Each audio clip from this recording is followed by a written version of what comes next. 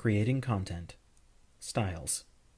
The Rich Content Editor allows you to style the appearance of your text in various ways, but some methods of styling are friendlier than others.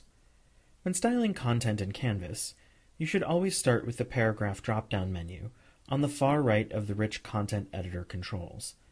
This applies a visual style as well as structural meaning for people who use different types of technology to access the internet, like screen readers.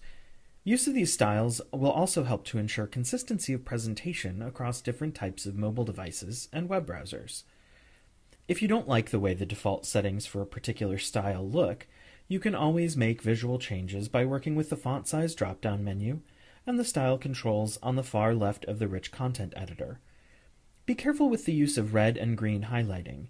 For people with color blindness, this makes the text look like a black band.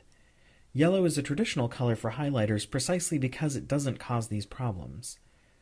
You can copy and paste text from other applications into the Rich Content Editor. Be aware that styles from your original document may not be maintained, and you may have to restyle the entire document.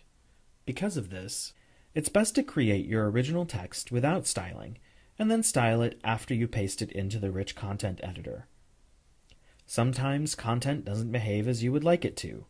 Frequently, this is due to formatting tags that weren't cleared out when making edits. If you encounter this, just highlight the content and click the Remove Formatting button, the one that looks like an eraser.